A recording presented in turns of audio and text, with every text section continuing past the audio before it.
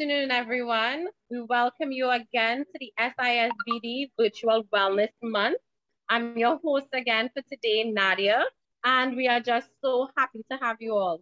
So again, today, you remember on Thursdays, I told you there was a little twist with nutrition and mental health. So today we have with us Miss Patrice Williams, a certified nutritionist, who is going to speak with us on fake food and real food. So this is one that I was very excited about because I want to know what is real food and the balance and the nutritional health that we get from food.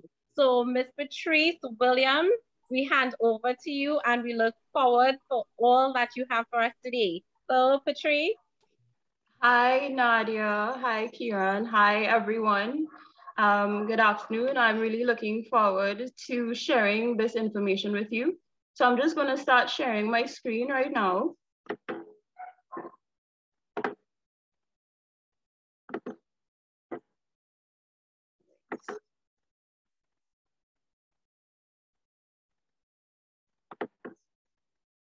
Okay, there we go. So what we're going to be discussing today is what we call food therapy or nutrition therapy. And I'm going to give you some information that will help you to understand more holistically that some foods actually harm you, or what we call food. Some foods harm and some foods heal. So Nadine did a good job of introducing who I am.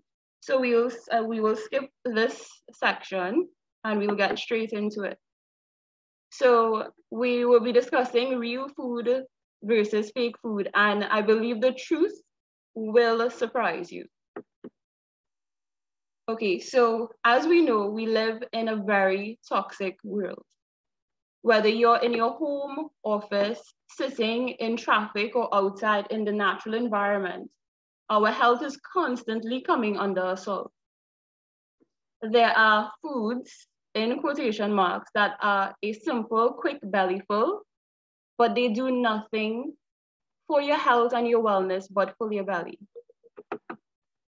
And then on the other hand, there are foods that are body perfecting, immune building. They defend your health and beauty against environmental, chemical, and biological assaults, which we are constantly encountering in our everyday life. So to start, we need to make that distinction.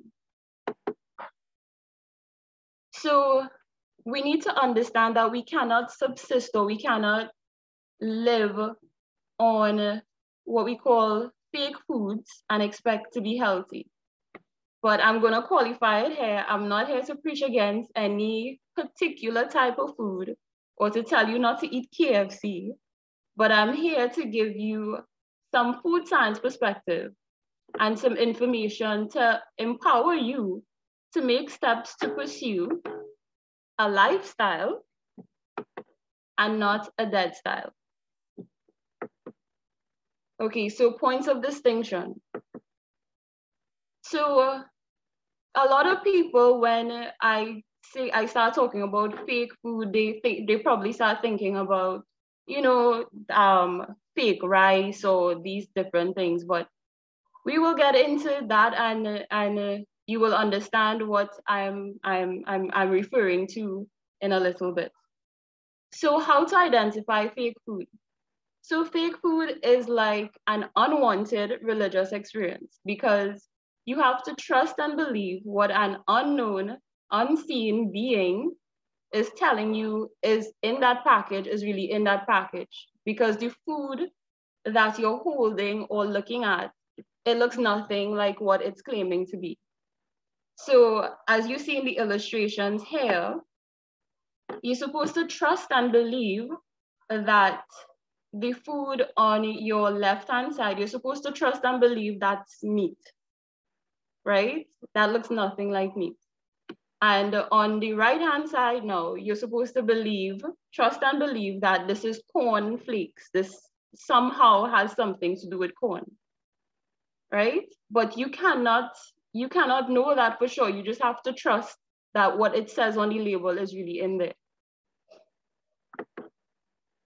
Okay, another point of distinction, and I know this is going to hit some people in the heart really, really hard, because I hear this all the time that, you know, eating healthy, it's too expensive, this and that.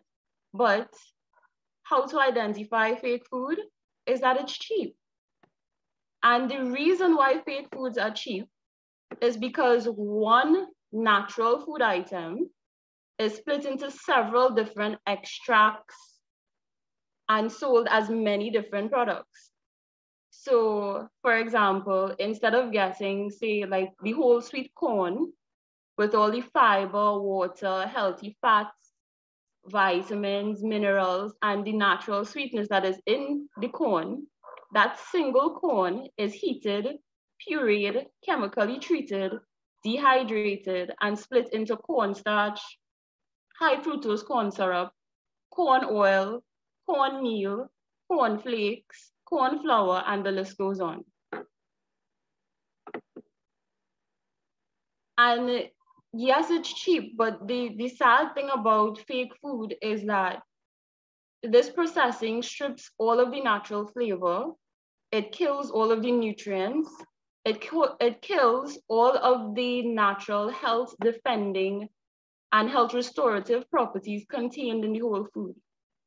And so to compensate for the lack of food value, food product developers, food engineers, they engineer fake vitamins, or what we call artificial vitamins and minerals, to make it sound and look good. Fake flavor, and in order for it to taste good, they add a ton of salt and sugar to make what I call industrial dust palatable. And they enrich, that's a term that we are all too familiar with. They enrich this fake food to make it marketable and soothe your conscience that what you are eating and feeding your children and yourself is food and not just what it actually is, and that's industrial dust.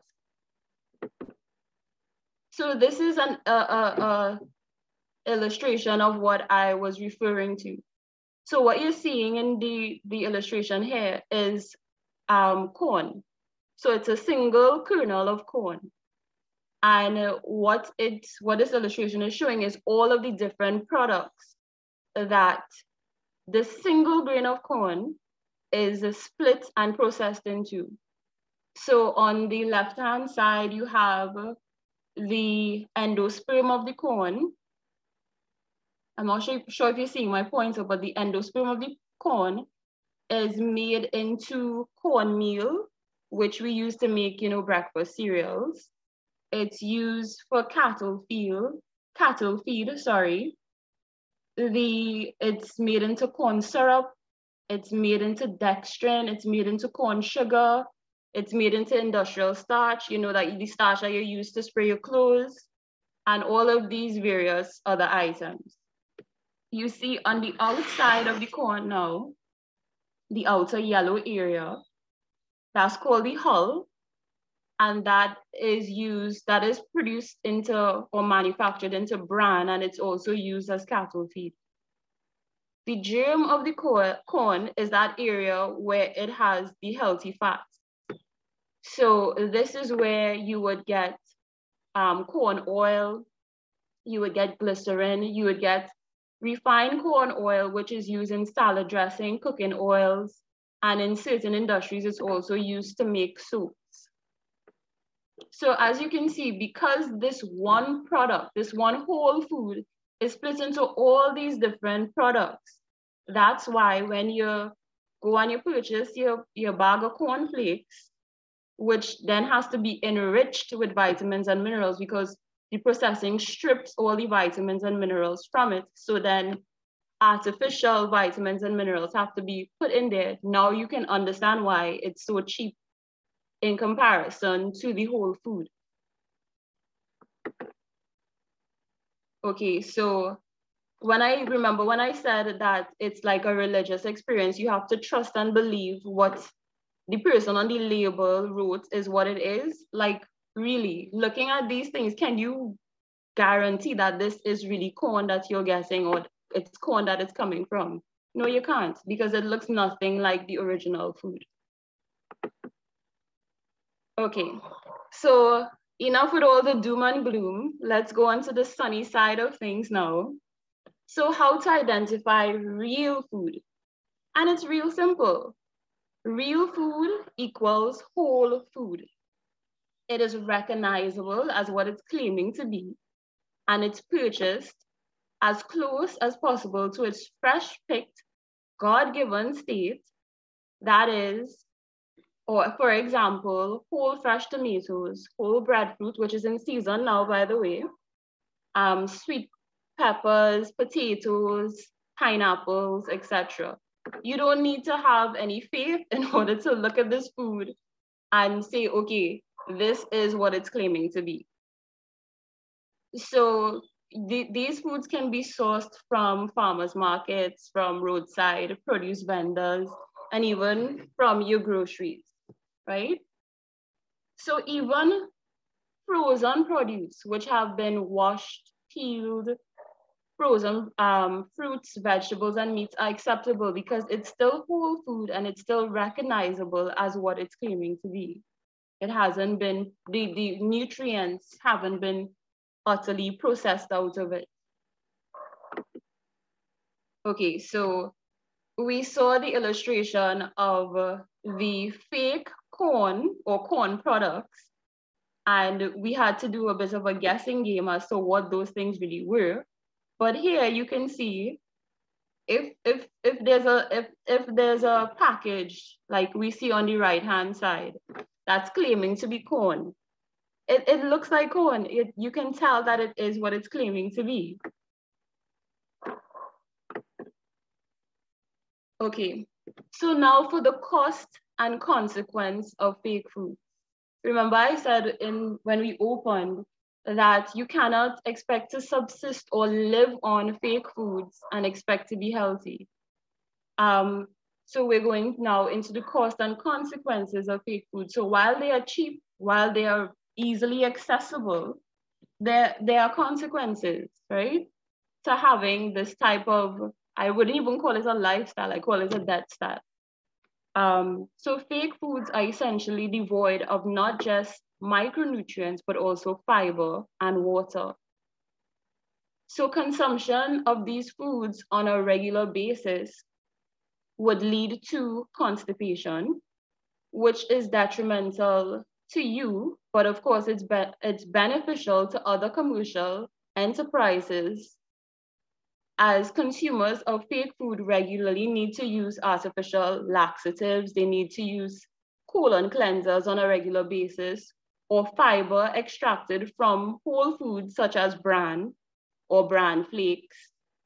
And if the constipation is left untreated, this can and it does lead to colon cancer, irritable bowel syndrome, ill temper, and a host of other physical, mental, and emotional diseases. So if your partner is a bit moody, you may need to buy them a bit more fruits and vegetables and make sure they include that in their diet a bit more. Okay, so fake foods have the calorie providing nutrients. So they have the protein, fats, and carbohydrates, but few or none of the naturally occurring vitamins, minerals, enzymes, electrolytes, and antioxidants necessary to properly digest and assimilate them into your system. So, for example, corn.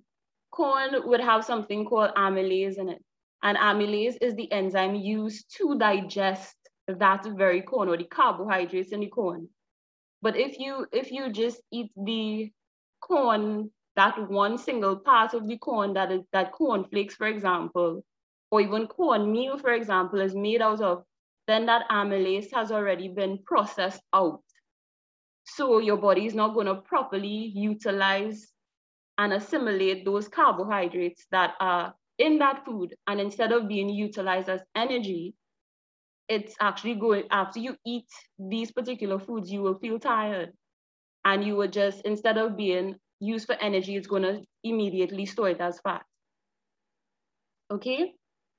So as a result, individuals who eat mainly fake foods retain undigested food in their guts, leading to a distended stomach, or what we call it in our culture, high stomach or big belly, weight gain, and lifestyle diseases such as diabetes, cancer, high blood pressure, high cholesterol, and something called brain fog.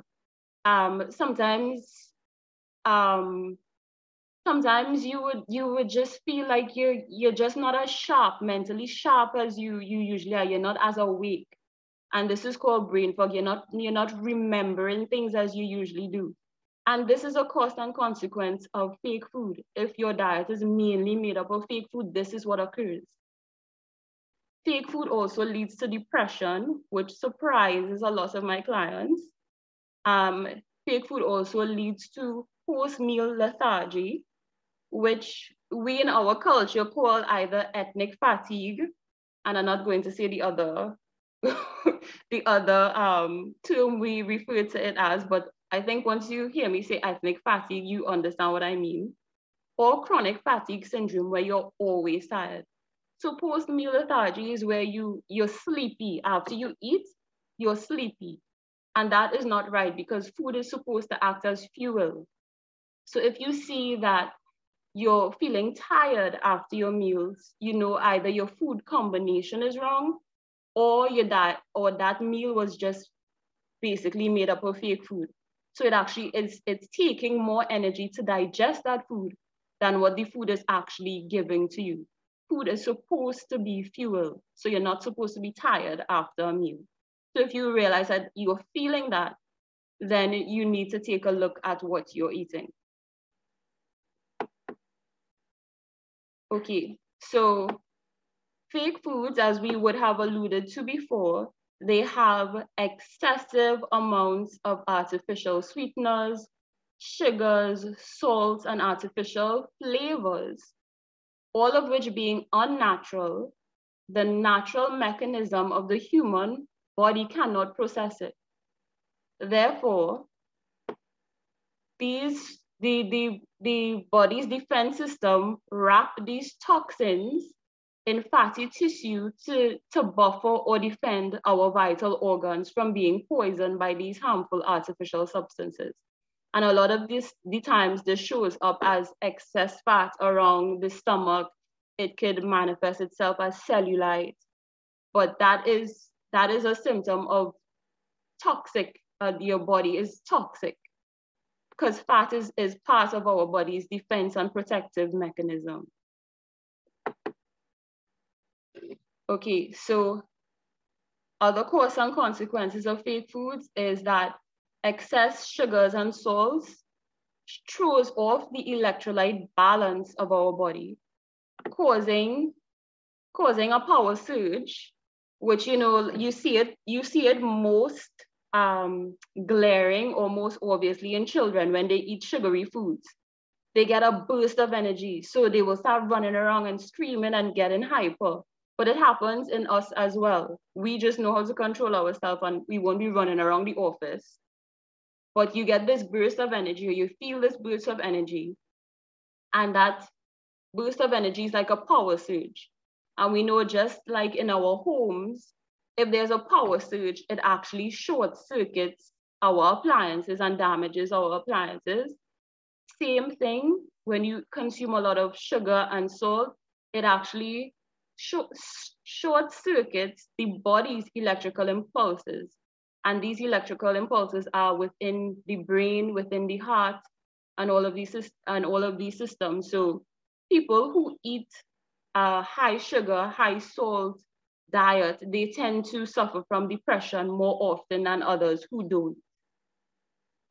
This leads immediately to dehydration, drowsiness, brain fog, ill-temperedness, moodiness, and over time it leads to chronic fatigue, reduced performance capacity, depression, diabetes, hypertension, cancer, and of course, eventually premature death.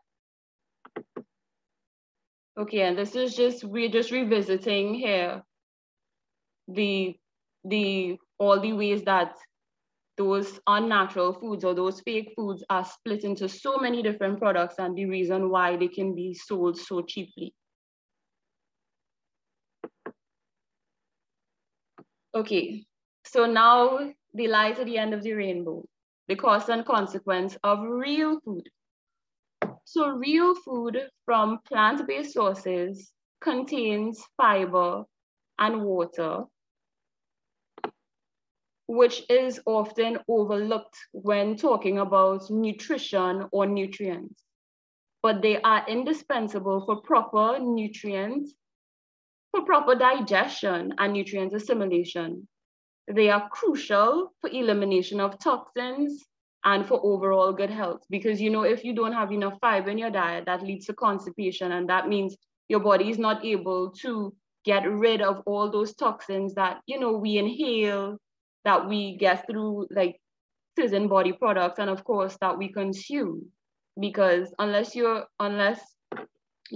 eating 100% organic or whatever it is, which is prohibitive for a lot of people, there's going to be toxins in your food, the food that you consume.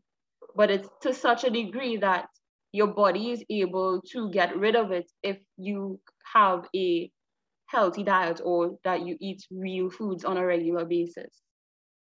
Real foods ensure regularity and the elimination of toxins, which are inhaled, absorbed, ingested through environmental pollution and toxic chemicals in processed foods and some beauty and hygiene products. Real foods give your body the tools, defenses, and resources it needs to battle the assaults that we come under, and for sure we come under, in the modern world. And especially in this environment of COVID-19, where, you know, you need to build up that immunity to battle all of the additional assaults that we come into contact with daily. So real foods help to maintain, restore, and improve your health and beauty. Because, you know, when you consume real food, it helps with your skin, it helps with everything. So it's not just feeling good, it's not just about feeling good, it's also about looking good. So I guess this could have been a interactive part of the session. I don't know if we can open it up for questions at this point, because the question is, do you know any examples of fake foods? Like, does anybody in our audience know any examples of fake foods?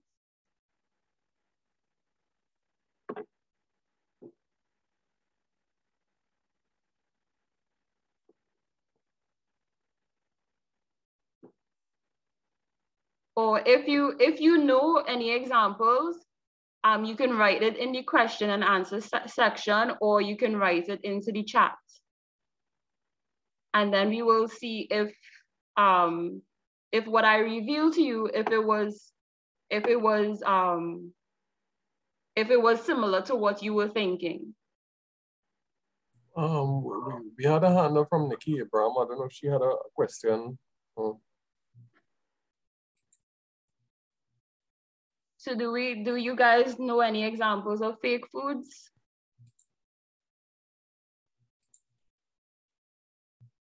Okay, yeah, I'm seeing Nikki Abraham has her hand up as well.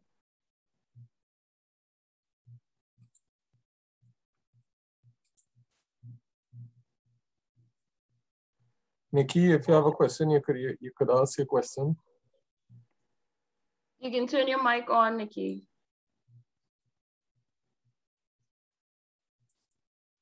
So we have two responses in the Q&A. One person said nuggets, and the other person said doubles. Oh, I love that. Okay. Anyone else? Nikki? Okay. I saw her hand up, but I'm still seeing her mic off. So we will just go along and you all will be able to tell me at the end if any of the foods on the list, if that is what you were thinking of. So we'll go on to the next slide. And hold on to your seats, people, because I know I might be coming after some of all your favorite stuff. But I'm saying sorry one time, right? I'm saying sorry already. Okay, so should we go and read out the real foods or the fake foods first? Let's go with the real foods because that's real easy, right? So of course we have things like peas and beans, we have pak choy, bhaji, kale, dasheen bush, bodhi, string beans, breadfruit, carrots, rice, not the plastic rice, real rice. You know, we actually have a local rice now, I think it's Moruga Hill rice, which is interesting. Potatoes, fish, not ocean fish, like fish that you get from the ocean, not farmed fish, right? Yard fowl, which, you know, is called organic free range. So we've been having organic free range chicken, our grandparents who would like rear their own animals, rear their own chicken. And we didn't even realize it. We didn't realize how good we had it. We just call it yard fowl, but people call it organic free range and put a premium price on the stuff that we used to be getting for free. Okay, so fresh local meats and local fruit. So take a deep breath, guys. So fake food, and I know this is a staple for many, many, many people because a lot of my clients cry when I tell them this. Commercial mass-produced bread, which has not been baked fresh every day. And I'm not even going to call any company names because I'm not trying to get sued, but all you know what I mean.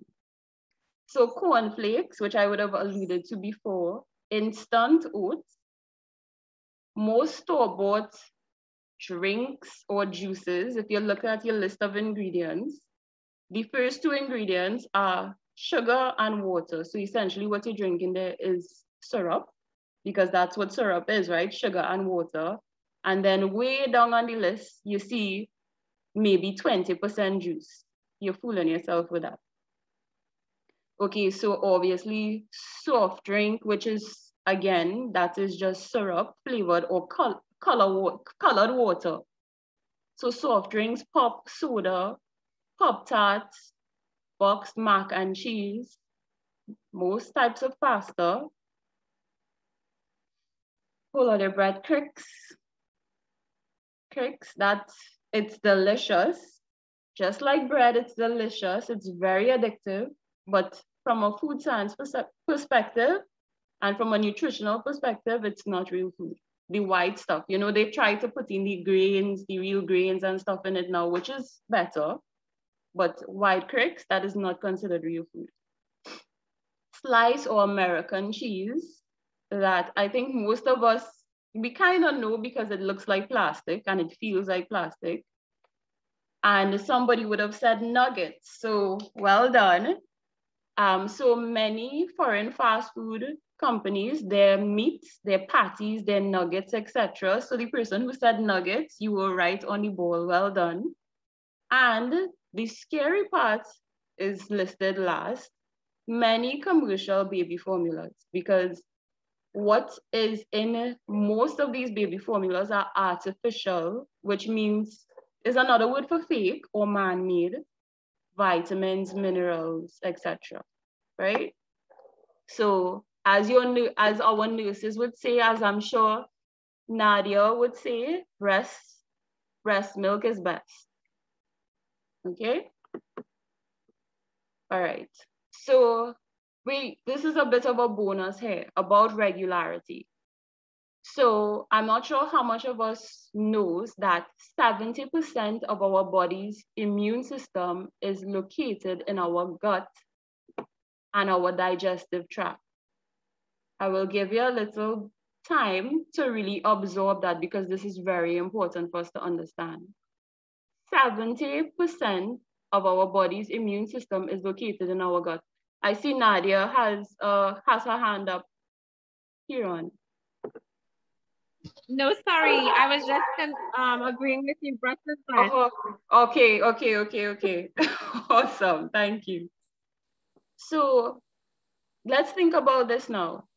So 70% of your body's immune system is clogged with, and this is going to get graphic, rotting animal flesh, which is meat, sour milk, rotten rice, fruits and vegetables, processed foods, and toxic chemical. Is it any wonder why so many people develop lifestyle diseases and die prematurely because of irregularity? That is, and a lot of people do not realize that constipation is not having at least two, not just one, but two unforced, and unforced is a key word, bowel movements per day, right? So if you're not having at least two unforced bowel movements per day, that is considered constipation.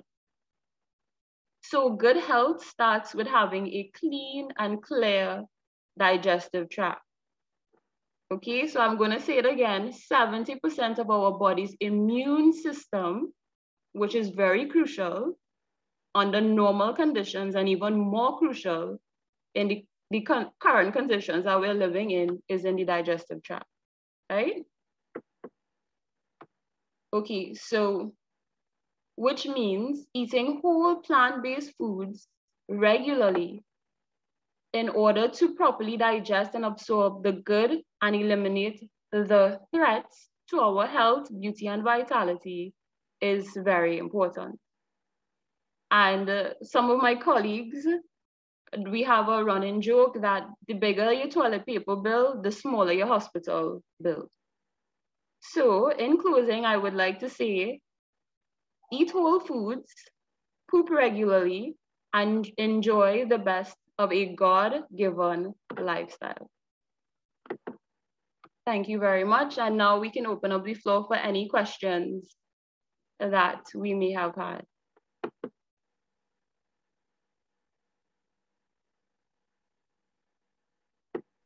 So we welcome people to place their questions in the Q&A or in the chat, or raise your hand if you want to ask a question directly.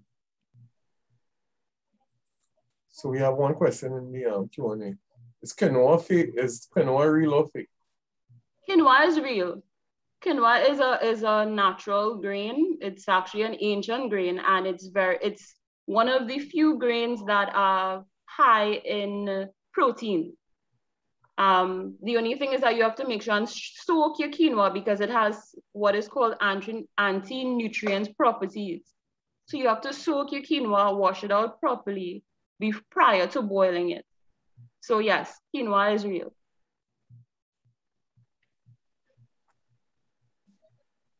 So Patrice, what was amazing for me today was finding out that pasta was fake. From a nutritional perspective, because you're not getting that fiber, you're not getting those natural nutrients, it is considered fake food. It is considered a fake food. It's not that you cannot eat it, but you need to supplement your food intake with real foods. And as I said, real food is whole food that looks as close as possible to its fresh pick form. So you would notice, Nadia, that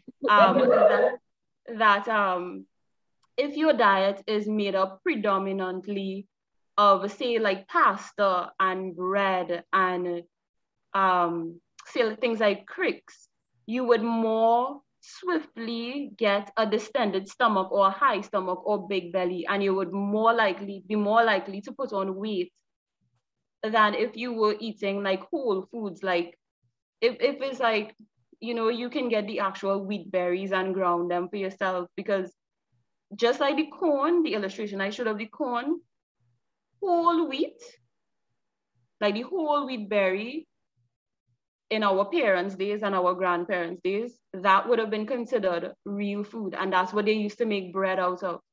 But bread and pasta now, it's just made up of that endosperm part. So you're not getting any of the vitamins, minerals, etc. that you would get from the whole wheat berry. So we have a hand from Shanika Daniel, so I'm going to allow Shanika to talk. So Shanika, you can unmute and ask a question. Shanika? Hi, good evening. Can everyone hear me? Yes, I'm here. Okay, great. You mentioned instant oats earlier, Yes. but what about rolled oats? Is that considered a fake food? And if yes, what is an alternative? Thank you. Okay, so that is an excellent question, and I'm glad that somebody asked that. The instant oats are instant because they have been processed further and like pre-cooked. So and the bran layer and everything has been removed from it. So that's why it's considered a fake food. So when you eat oats, you're getting a lot of carbohydrates without all of the vitamins, minerals, and nutrients that are necessary for those carbohydrates to be properly digested. So an alternative, yes, the rolled oats are definitely better because it's less processed, and that's why it takes longer to cook. But most ideally is the steel cut oats. And I know that a lot of my clients say, you know, the steel cut oats, they're really hard to cook. They take too long. And when you cook them, it's very chewy. So I know a lot of us have the magic bullet or the Nutrimix now in our homes. So in order to get away from that chewiness or that long time that you have to use to cook the steel cut oats, you can just put the steel cut oats in your NutriBullet or your Magic Bullet and blend it up. So it becomes like more like a powder now. So you're getting all your nutrients, you're getting all your fiber. And at that point, all you have to do is pour some hot water on it and you're getting your porridge with all of the good nutrients and minerals that we need. So we have some questions. That is asking pasta versus rice. Rice, definitely. Jasmine rice is very good. Our parboiled rice is fine as well. But of course, you know, brown rice, it's less processed, so you would get more food value out of that than say white rice or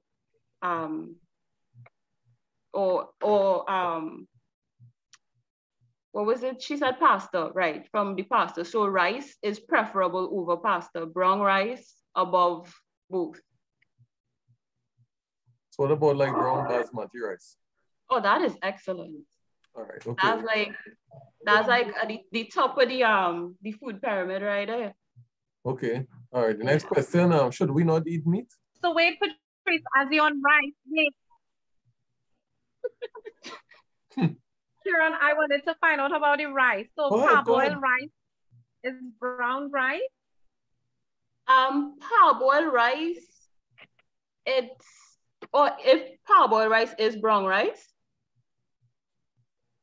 Is that the question? It's considered like brown rice. Yeah. No, parboiled rice is not considered brown rice. Because parboiled means partially boiled, right? So it will cook faster than brown rice. Brown rice on the packaging, you will actually see brown rice and it actually looks darker. Yeah, it's brown. Than the parboiled rice. So if I had to do a hierarchy, the white rice would be pasta would be at the pasta, and flour and these kinds of things would be at the bottom. Brown rice would be, white rice would be above the pasta.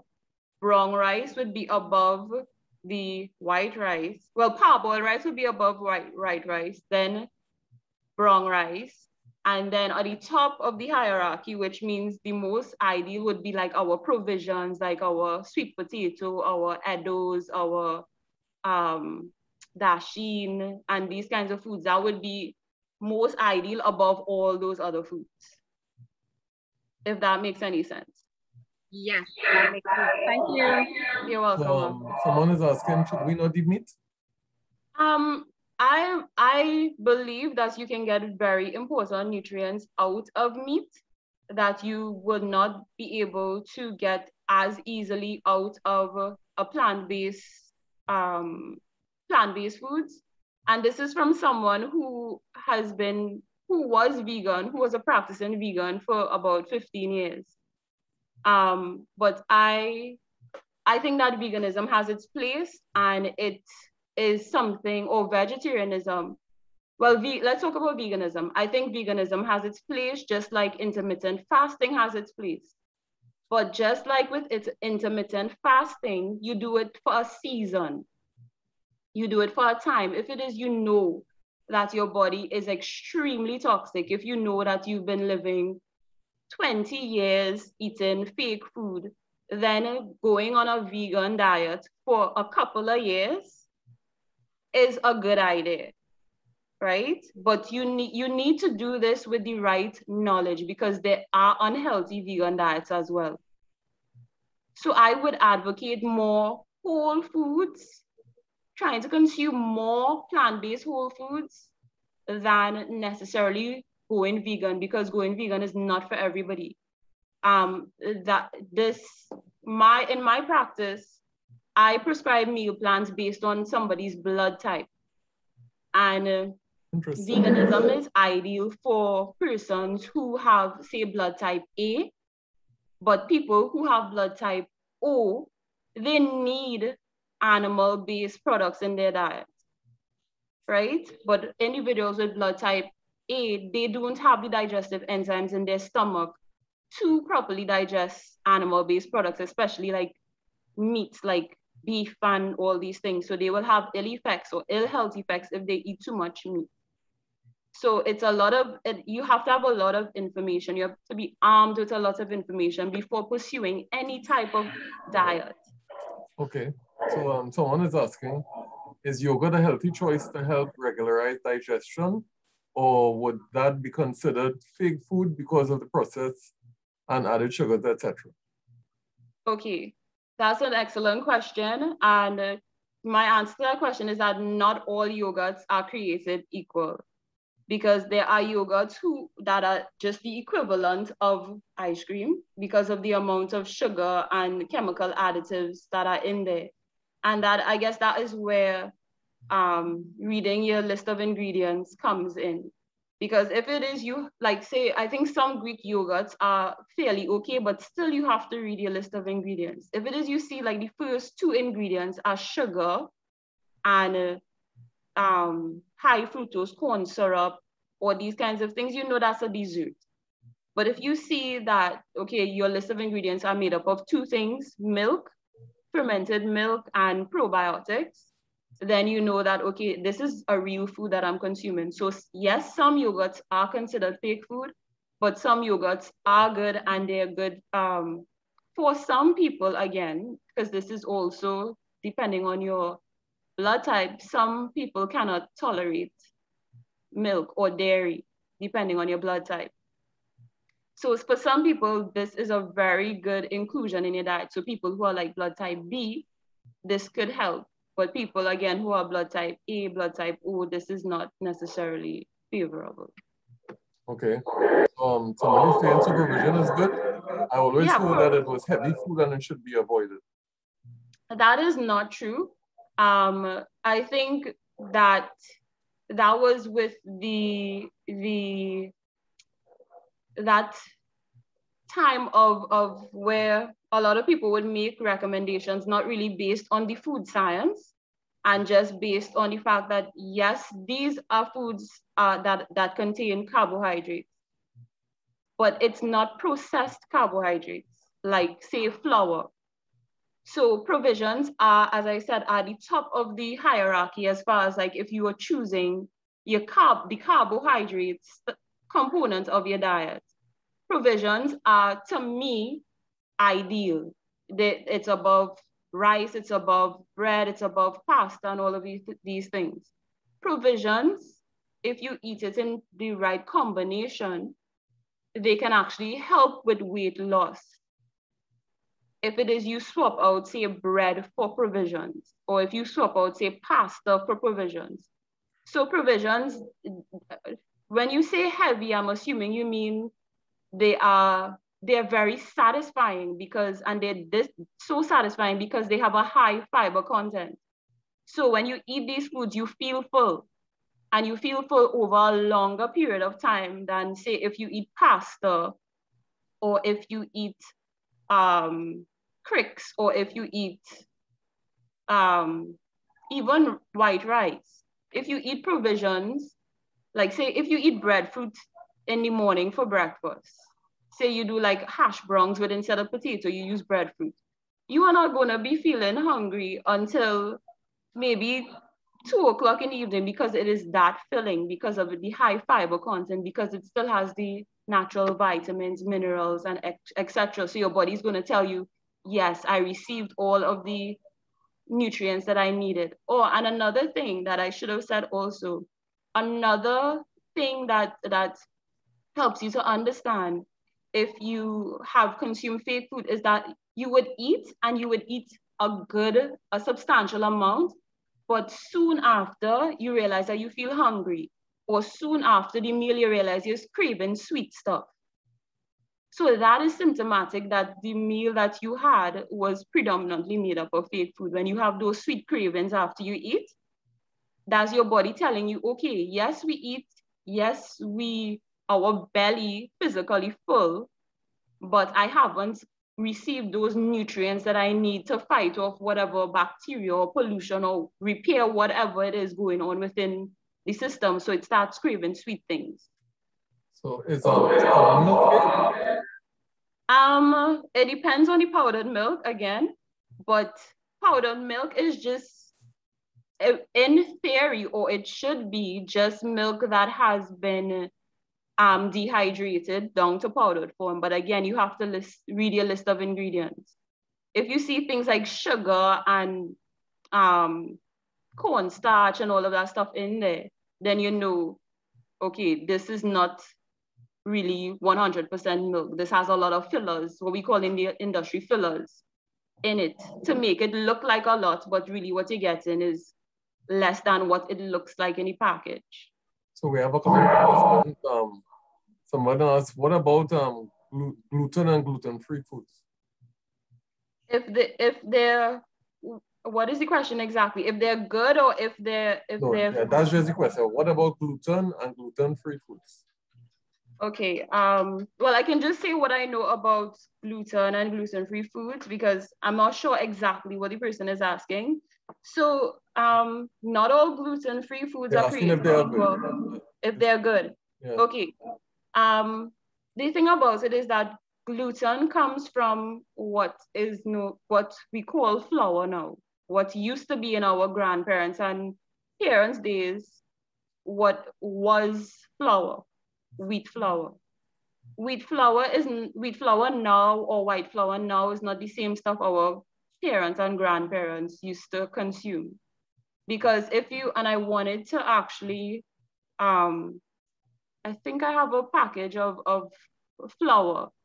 If you read the list of ingredients on a package of flour, you would realize before it says wheat, which is what flour is supposed to be made up of. 100%, it's supposed to be from that wheat berry.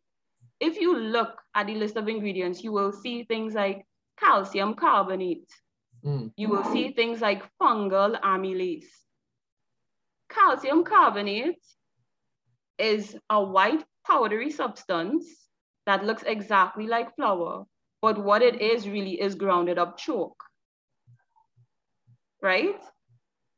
So, and that is a filler. So you, in a say in a 1 pound bag of so-called flour, which you're assuming is going to be the whole wheat berry that is just grounded up and the bran section removed, a lot of it is chalk, or a good portion of it is calcium carbonate. I really want to go and get that flour to show you guys, because I bought it for another presentation to show the list of ingredients. But when you go to the grocery, you can look it up for yourself, look at it, look at your list of ingredients, and you will see calcium carbonate as one of the ingredients. And Google what calcium carbonate is, it's chalk. So somebody was asking combination of provision. Could you explain further? With regards to food combination? No, well, I think remember you were talking about provisions earlier. So she's asking to explain a little further, because I think you mentioned something about the portion of a provision. Okay. What I was talking about is what I was referring to was like food combination, and that's a whole other presentation, but I will just give you a general idea now.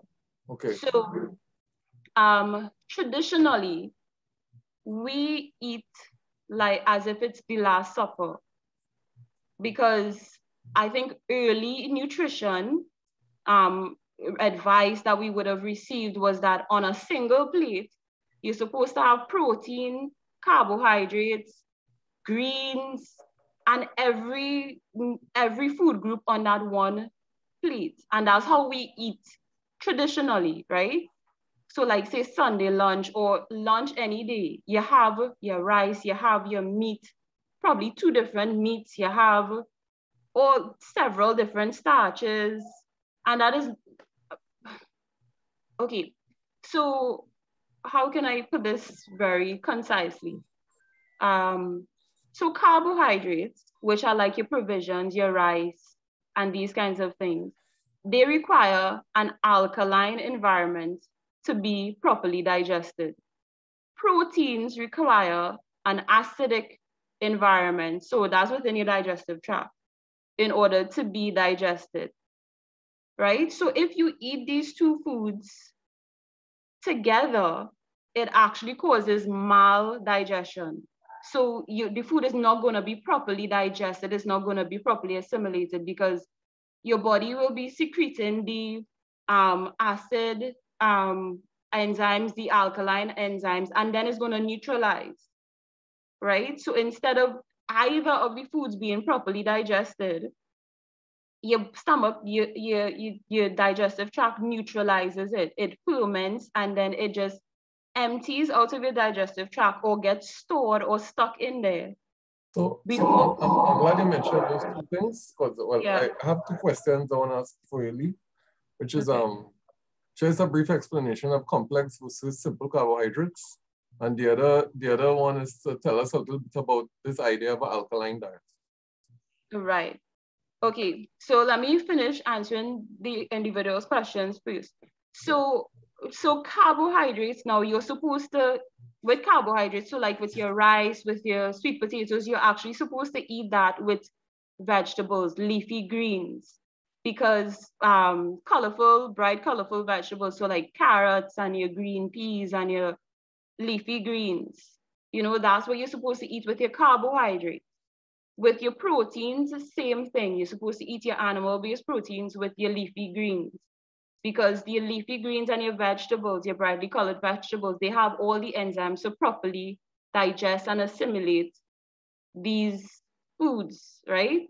But if you eat carbohydrates and animal-based proteins together, that is what results in post-meal lethargy or ethnic fatigue, where your body overworks itself, the food does not get properly digested, and that leads to either a high stomach, it leads to constipation, it leads to tiredness after you eat, and all of these different things. So that's that in a nutshell. So the other item that you were asking about, Kieran, was what? There were 2 other things? Yeah, simple versus complex carbohydrates, and right. Just tell us about this idea of an alkaline diet. Okay, so simple versus complex carbohydrates.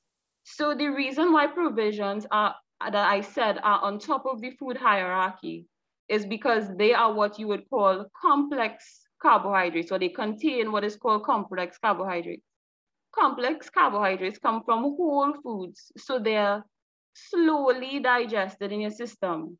When you talk about things like your blood sugar or your blood glucose level, because these things have so much fiber and because they are more slowly digested, they are not going to spike your blood sugar levels. They're not going to cause a spike in insulin production. And therefore, it's not going to lead to lifestyle diseases like diabetes and, well, type 2 diabetes and these other complications. It's not going to lead to post-meal lethargy.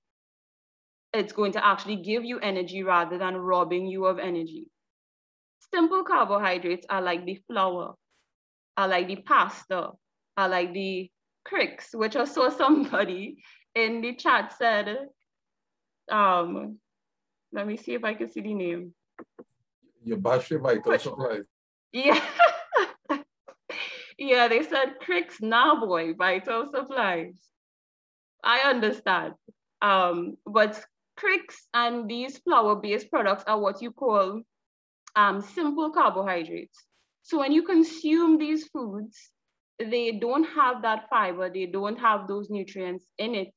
So when you eat them, that causes it's very, very quickly broken down. The sugars from them or the carbohydrates from them are very, very quickly released into your blood. That causes a spike in your insulin levels. And that would lead to, so you may feel a spike in energy instantly, but then afterwards, after you eat, you realize you feel drowsy. And that is symptomatic of consuming simple carbohydrates. Those are the type of foods that, because they cause that spike and then that crash in your blood glucose levels. Those are the foods that would, if you eat them like habitually over a long period of time, those are the foods that are going to lead to the lifestyle diseases that we talked about. And also, simple carbohydrates, they're also inflammatory in nature. So they cause various other inflammatory diseases. And some practitioners, they would say that mostly all diseases are a result of chronic inflammation, or at their root cause is chronic inflammation. And I believe that there is a lot of truth to that statement. Okay, the other item was the alkaline diet. So these foods that we're caused like processed foods, simple carbohydrates like your flour, like your cornflakes, like your, I'm not even gonna go there. Like all these different foods, they are not only inflammatory, but they're also acid forming in your system, right? So if your diet is made up of mostly these foods, so like flour-based foods, processed meats like lunch meat, sausage, these kinds of things, your body is going to become acidic. And disease loves an acidic environment. Bacteria loves an acidic environment. Viruses love an acidic internal body environment. When blood is supposed to be, it's not supposed to be highly alkaline. It's supposed to be mildly alkaline, right? So when you start consuming more whole foods, like, okay, say your carrots, your sweet potato, your vegetables, your pumpkin, all of these things, just trying to incorporate these foods more into your daily lifestyle. These have an alkalizing effect in them because God knew what he was doing when he created these foods, and he knows that the human body, the blood, is meant to be slightly alkaline, not highly alkaline, like some people say, because if your body is too alkaline, that will also cause disease. But your blood is supposed to be slightly alkaline. So when you start consuming these whole foods, and a lot of plant-based foods, it actually alkalizes your system, and disease does not thrive in an alkaline system. So you would realize that you have more vigor, you have more performance capacity, you're just sharp, you're just mentally sharp, you're remembering stuff, you have more energy. Instead of taking the elevator, you want to take the steps. you know, you just realize that you have more vigor, your mood is better. A lot of people think that sugar and like a lot of bakery products is a treat, but it's not. Like instantly you feel good, but eventually it leads to lifestyle diseases and premature death. So does that answer the question, Kieran? Yeah, yes, pretty much. Okay. So just a couple quick questions. Someone asked if the eggs we purchase in the supermarket are fake or real. And yeah. Eggs are fine. Eggs are fine. Eggs are real. It's a whole food. Yeah, so eggs are fine. A lot of our local foods, we don't realize how blessed we are with regards to our food culture and our food environment. Most local foods, they are real. And that is because of our culture, and that is because we don't have that technology yet to really destroy what God has given us, essentially. So we are very blessed in the Caribbean and so-called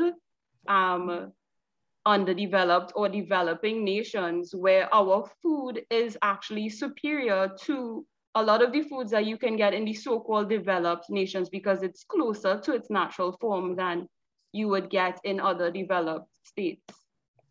So how should we cook eggs? Can you repeat that? How should we cook eggs? How should you cook eggs? Eggs can be, they can be scrambled, that's fine, but more important than the preparation is the pairing.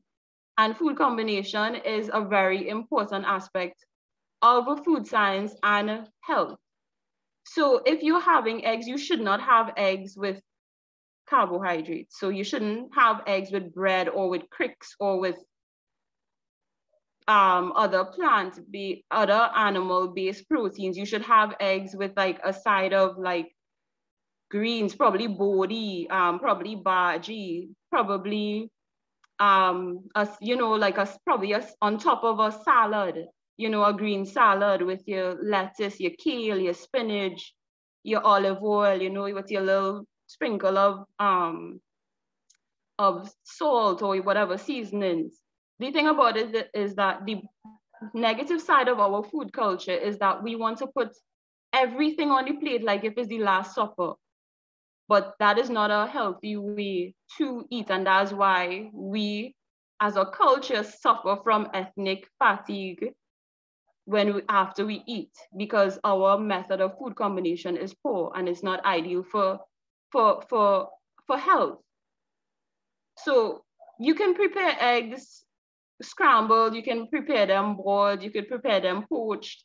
I have a method where I would actually prepare my eggs in the oven. So it comes out like an omelet. So you add your oil, whether it's olive oil, you sprinkle your dish, your heat-safe dish with, after you just grease it, you sprinkle with a little flour so that it doesn't stick. You scramble up your eggs, you season it in your bowl, and then you pour it into your heat-safe dish and you put it in the oven. That's a wonderful way to prepare your eggs. So it comes out like an omelet, but with less fat. I think you might need to do a video and share that one. That is fine. We can arrange that. Okay, thank you for today. I'll hand you over to Nadia. Okay, no problem. Nadia?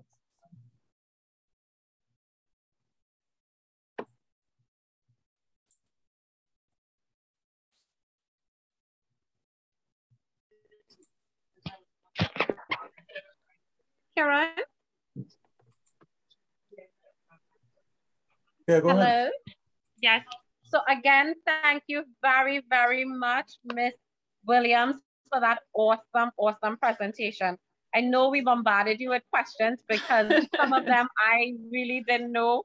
And I'm still baffled with the eggs in the oven. So I think I'm going to try that recipe. Awesome. So again, we thank you for being part of our virtual wellness month. We did learn a lot of new things about food, and we can't wait to have your next presentation where you're going to do specific to the blood disorders. So I am asking all our members to be a part of this one where you can find out what is specific to sickle cell disease, your diet, to hemophilia, to thalassemia. This is one that I don't want you all to miss. So again, Patrice, thank you so much for being a part of our Wellness Month. Again, we are in our second week, so we have 2 more weeks to go. So we have on Mondays, we have our aerobics day, which is with our queens and kings of aerobics. We have Tuesdays, Zumba with Brittany Balfour. Wednesday, we have yoga with Siddhartha. And then we have that twist. So we had nutrition this week, and now we're going to have our psychologist next week with our mental health aspect. And then we're going to have Patrice again on the last week with us with our nutrition segment. Again, we have 3 major competitions this year that I want you all to make sure and join and be a part. One is our most sold t-shirt competition. So the member or anybody in the public who sells the most t-shirts, we have a grand prize for that. And then we have our spoken word, we have our chutney and soca competition where they're using our slogan words, hope for a cure, strength to endure, and survival for sure. Again, your video must be no more than 2 to 3 minutes. You must wear our SISBD t-shirt this year, and then you send to our SISBD email account, sisbdtt@gmail account, or our WhatsApp number 272-5404. So we have one more competition, which is our routine. So you have been watching our exercises, you have been watching them. We want you all to send your routines as well. We want you all to have fun. So next week, we look forward to a grand week again. We continue with our hype. Tell your friends, tell your co-workers. Don't miss out on this amazing, amazing event. So again, thank you all for tuning in, and we will see you guys next week, Monday, same time, same place. Okay, Thanks, bye, Nadine. and thanks All right, again, Ms. bye. Williams. Thanks, everyone. Bye-bye. Bye.